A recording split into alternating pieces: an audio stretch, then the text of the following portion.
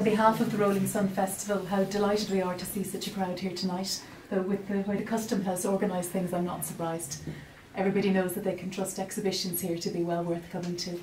This is the 5th year of the Rolling Sun Festival. I think it's the 2nd where we've collaborated on a project with the Custom House.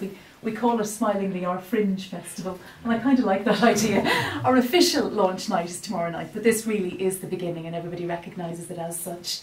We've several other events over tomorrow and Saturday. There are children's events, there's another exhibition opening, there's a book launch. There are details on these brochures. I'll leave them up with the books, so if you want to pick up a leaflet, you're welcome to.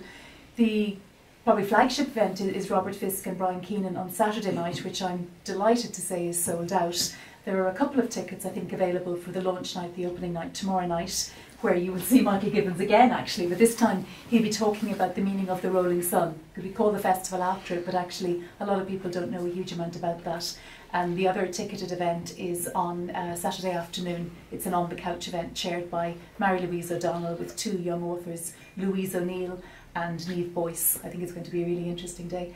And we'd just like to invite you to join us if you can, and thank you very much for coming, and thank you so much, John, for being a pleasure to work with. Thank you.